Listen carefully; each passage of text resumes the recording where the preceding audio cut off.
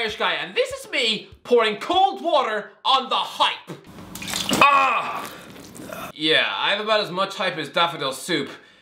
Not really sure why I did that. But today, I'm gonna go through every Premier League club and just deflate everyone's fans. You all think your team is doing great this season, right? And some of you are right. Some of you don't deserve to have your hype ruined, but I'm still gonna try. I'm gonna look at every Premier League club's points total after 28 games, and I'm gonna find the worst team in Premier League history who had the same number of points or more. Honestly, when you see some of these painfully average, forgotten teams from the past who actually had more points totals than your current team now, you might not be that impressed anymore. Right, let's go. Arsenal 2008. Look, everybody is in love with this Arsenal team right now. Yes, Mikel Arteta can insult as many dead Portuguese grannies as he likes. Who cares? The team is going places. A revolutionary, free-scoring Arsenal team. It's a team so good, it's managed to even silence the zombies of AFTV. I mean, that's impressive, but I hate to be an unhelpful toad, but yes, the Gunners are currently top with 64 points. Don't get me wrong, that is brilliant, but, I mean, does any Arsenal fan have fond memories of the 07-08 season? No, of course not. That was the year Man United won the Premier League and Champions League, while the Gunners were a pathetic shadow of that Invincibles team from a few years before. That was the first season you had to make do without Thierry Henry. Arsenal fans probably have horrific memories of that supposedly soft team. Yeah, after 28 games, you had more points than this one, top of the league on 65. Lads, that Arsenal team was nothing special. They went on a run in the springtime where they only won one of 8 league games in a row to wind up in third. And Arsenal fans were beginning to murmur that Arsene Wenger was actually now about as tactically sound as burnt cheese. That was a soft Arsenal team who were dumped out of all 3 cup competitions in disgraceful style, conceding 4 at Liverpool, 4 at Manchester United, and 5 at Spurs. This current Arsenal side is great so far, but just be warned, it can all go terribly wrong very quickly. Aston Villa, Man United 2021. This Aston Villa team has been showered with ridiculously high hype, and to be fair, Unai Emery has done a marvelous job. But people have talked about them as being one of the most improved Premier League teams of all time. Look, to have 55 points from 28 games is good, but the way some people are talking, they're almost wanting to give Emery the freedom of Birmingham. I mean, to be fair, you'd probably say, no thanks. What does the freedom of Birmingham get you? Free burgers at 5 AM and any dead rat that you want? I hate to say it, but Manchester United had more points at this stage of the season 3 years ago. I mean, were they also being managed by one of the greatest tacticians in the world? No, they had Ole Gunnar Solskjaer at the wheel. Someone who looks like Gollum before he found the ring. Someone who was now hibernating in the Norwegian mountains, being offered jobs like the Norway women's team. I remember that Man United team being nothing special at all. I mean, they lost their first 3 home games of the season, including a horrendous 6-1 loss at home to Spurs. That was a team losing at home to bottom club Sheffield United in January. They failed to make it out of a very easy Champions League group. They bottled the Europa League final against Emery's Villarreal. The magic of Bruno Fernandes carried them to second alone. To me, that was still a very bang average team, and yet statistically still better than the supposed Emery super team. Yikes. Bournemouth, West Ham 2019. Look, I love the absolute magic of this Bournemouth team. They just became the first team in 20 years to actually win a Premier League match after being 3-0 down. I like Bournemouth, and yes, I probably would eat a chunk of Iriola's armpit hair, but I have to play devil's advocate for every team. So if I was to try and suffocate their hype, then, well, they've got 35 points on the board. Yeah, West Ham had 1 more point 5 years ago. A West Ham team who were seen as a joke. Manuel Pellegrini was in charge of that hapless, inconsistent, nonsense squad, and at times he must have felt like jamming a fork up his nose. It was a squad filled with talent, but little heart. Marco Arnautovic, Felipe Anderson, Javier Hernandez, Jack Wilshere, Pablo Zabaleta. That was Champions League quality, and yet they all seemed like they cared about the hammers about as much as I care about any JLS tune. Would sooner listen to a teddy bear giving birth. They lost 80 games that season, conceded 4 goals at Wimbledon in the FA Cup. They were soft, brittle, and yet they still have more points at that stage than Bournemouth do now. Brentford, Leicester City 2017. Okay, this Brentford team might not have huge levels of hype, but I also don't think people truly appreciate how bad they actually are. When people think of the Bees, they automatically think of Ivan Toney, a powerful England international centre forward who exudes confidence and class. But people haven't bothered to notice that they've actually lost 65% of their league games since mid-November. Well, just in case nobody had realised how horrific the Bees have actually been, let me spoil it for you. Yeah, remember that horrible grey grisly Leicester City team from 2017, the most embarrassing Premier League champions of all time. They were so terrible. They even lost 5 league games in a row, got their lovable boss Claudio Ranieri unforgivably sacked, and then woke up to win 5 league games on the bounce under Craig Shakespeare. That was a dressing room full of snakes, right? I'm sorry, was that the King Power Stadium?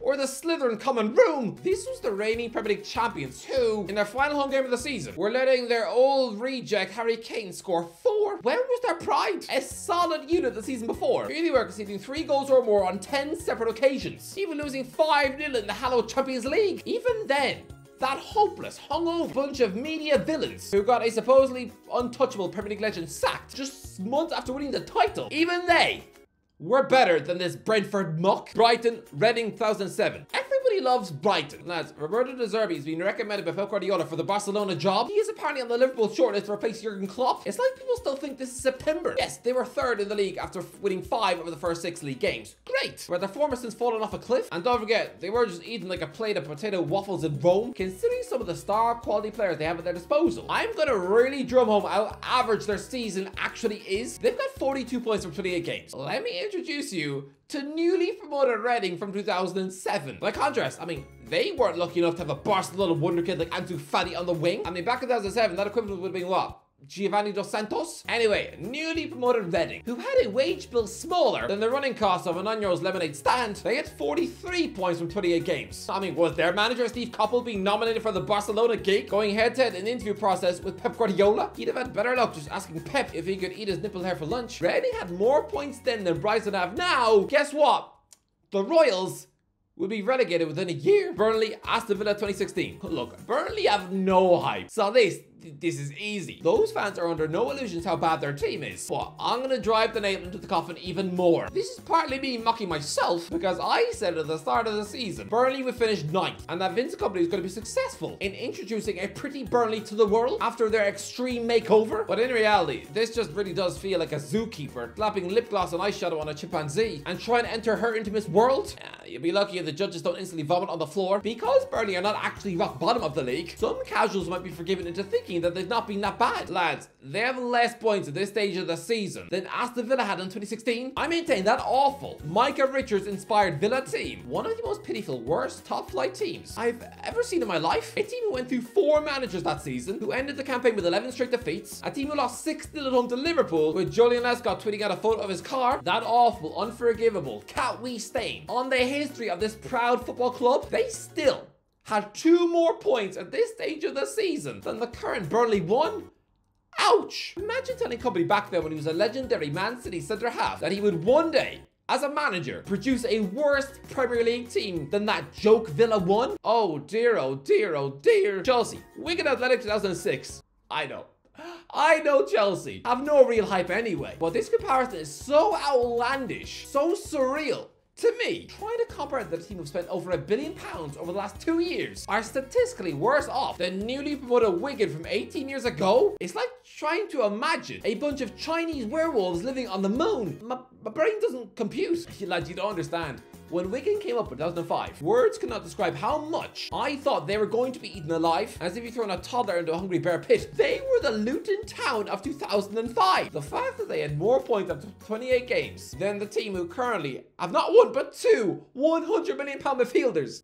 Just what? That Wigan dressing room largely relied on just Jimmy Buttard's pranks to get them through the day. They had 40 points from 28 games, with Paul Jude at the wheel. Again, very weird. But Chelsea are actually trying to pinch his son from Brighton as chief of recruitment. But yeah, that measly little Wigan team, who only had 1 truly good player in Leighton Baines, then being higher than this jam-packed, mega expensive Chelsea one. Honestly, madness. Crystal Palace, Huddersfield Town 2018. When you think of Crystal Palace, you think of their sizzling street ballers and wonderful style of football. Yeah, in reality, they have 29 points from 28 games. So what?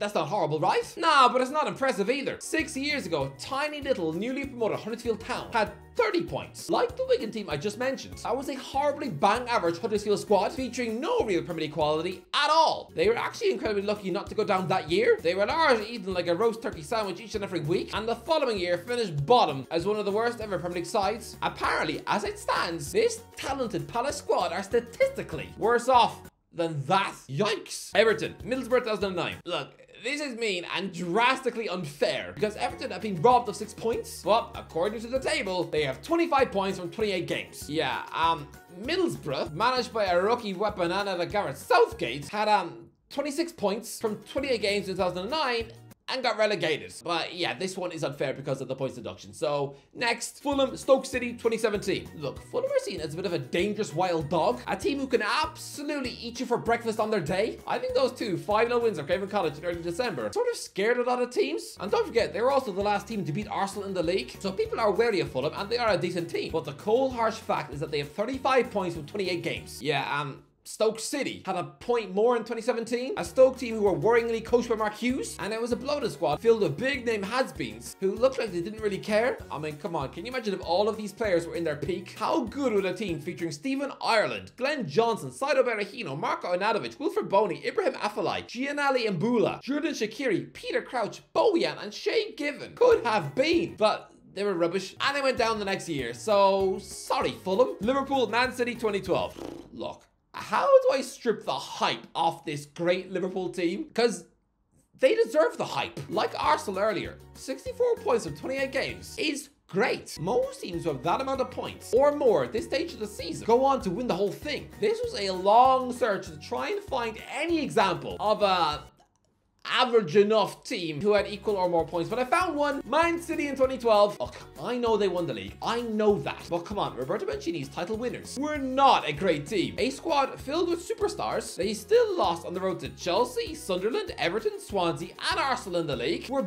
booted out of the FA Cup at the first attempt. They lost the League Cup semi-final, finished third in their Champions League group, and were knocked out of the Europa League by Sporting Lisbon. This Liverpool team under Jurgen Klopp would absolutely crush that City one, with Balotelli throwing strops up front. That was not a great City team. In fact, of their 7 Premier League title winning City teams, that one was comfortably the worst. Come on, they were 10 seconds away from bottling the league at home to QPR, but Liverpool do have 2 points less than what City did at this stage 12 years ago. Luton Town, QPR 2015. The way people speak about Luton Town's greatness this season is starting to become bothersome. Lads, I know we all want to see the fairy tale underdog miracle, but this Luton team ain't actually that good. I mean, they just became the first team in 20 years to be given a 3-goal lead and lose. The way some people have spoken about the Hatters this season, you'd swear they were in the hunt for Europe. What have I told you that QPR had 1 more point at this stage in 2015? I'm specifically choosing QPR because the narrative was completely different. People talk about Rob Edwards' squad as plucky underdog heroes. Yeah.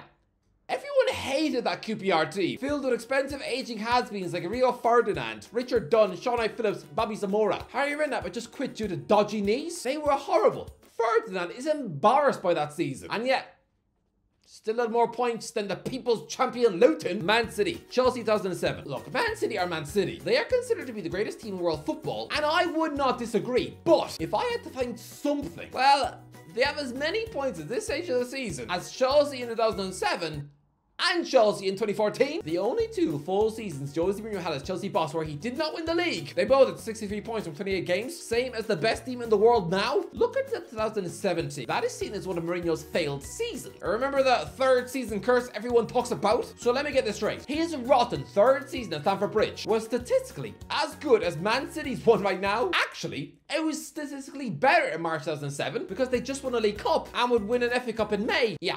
Mourinho got sacked for that season. While everyone still wants to lick Pep's toes, I'm just saying, relax a little bit. Man United, Bolton Wanderers 2007. This is too easy. Manchester United have no hype. They're not professing to have any hype. So this seems really needless, me choosing to stick the boot in. No Manchester United fans are proud of having 47 points from 28 games. They know that's not good enough. They're well aware. But just to really crystallize how average that total is, it is the same number of points that Bolton had in 2007. A horrendously average Bolton team who were very nearly relegated the following year. Right now, Eric Ten Hag's work at Manchester United is on par with Big Sam's work at Bolton. Actually, not even, because Bolton only had 1 player in their squad who would get into Man United's current team, Nicolas Anelka. That's it, and yet still garnered as many points. Oh boy. Newcastle, West Brom 2017. If you had told me last summer, when Newcastle United just finished 4th in the Premier League and had snapped up Sandro Tonali from AC Milan, that by March, Eddie Howe would have as many points on the board as Tony Pulis had West Brom 7 years ago, it's not a good look. Newcastle have 40 points from 28 games. Yeah, So did the Baggies in 2017. A Baggies team with a spine of Foster, Evans, Fletcher, and Rondon. A Baggies team would finish off the season by losing 7 of the last 8 league games, would only score 43 goals all season long, never won 3 matches on the bounce, and who next season were relegated in disgrace. That is the comparative company that the richest club in the world are currently swimming in. That's scary. Nottingham Forest, Hull City 2010. Let's get it right. Yes, Nottingham Forest have some good players, but 24 points with 28 games is pathetic. And to prove it, does nobody remember how atrocious Hull City were in 2010? Getting absolutely ripped to shreds every week, finishing the season off with Ian Dowie in charge. They were virtually relegated by April. Yeah, they had 24 points from 28 games too. Come on, Forest, get the finger out. Sheffield United, Huddersfield Town 2019. Yeah, welcome back Huddersfield Town to the list. Look, Sheffield United know that they are dreadful, but if you needed any more reminders, you've got the same number of points that Huddersfield Town had in their truly awful season when they were cut adrift at the bottom of the league for 6 months, all on their own down the bottom. They lost 28 league games that season. Even their goalie Jonas Lossell was telling the world that he was sick of losing. They had 14 points in March. To be fair, I mean, they only finished the season on 16 points. So come on the Blades. You cannot allow yourselves to be worse than that awful Terrier side. Just win 1 more game or get 3 more draws. That's all you have to do. Just please, for your own sake, just be better than that Huddersfield side from 5 years ago. For your own pride. Tottenham, Arsenal 2017. Look, I think that Tottenham are great under Ange Postecoglou, but again, the different narratives in the media are hilarious. Postecoglou is a media darling and being held up as football royalty right now for having 53 points in 27 games. Don't get me wrong, he deserves the praise, but did Arsene Wenger really deserve the ugliness that he got when he had 3 more points from 27 games in 2017? When the Arsenal fan base were the most toxic, protesting outside the ground. They spoke about that Gunners team as being an embarrassment. And I suppose it was. I mean, that was the same month they let Bayern Munich score 10, but I still think it's funny. People think that Spurs are in an amazing place right now, and that Arsenal team were seen as a disgusting pack of unfit piglets. Well, they were statistically better than Spurs now. West Ham, Birmingham City 2010. Look, the West Ham fans are not hyping up their team right now, because if I remind you that you have the same number of points that ugly, newly promoted Birmingham City had at this stage in 2010. Aru won Neanderthal, team coached by the primitive Alex McLeish, someone who is now seen as an old Scottish dinosaur. That doesn't inspire much confidence in Moyes. Wolves, Sheffield United 2019. People are absolutely gassing up the work that Gary O'Neill is doing at Wolves. People are talking about him having 41 points in 28 games as being magical. He's not exactly reinventing the wheel. 5 years ago, Sheffield United, newly promoted Sheffield United, had as many points from 28 games. Yeah, they went down the next year. You're not out of the woods just yet, Wolves. See if you can invite Red Riding Hood for lunch. Anyway, that's the end of it. Let me know in the comments, have I been too harsh? Let me know what you thought. Let me know in the comment section below. If you enjoyed the video, don't forget to give a like, share, and subscribe as always. I'll talk to you in a while.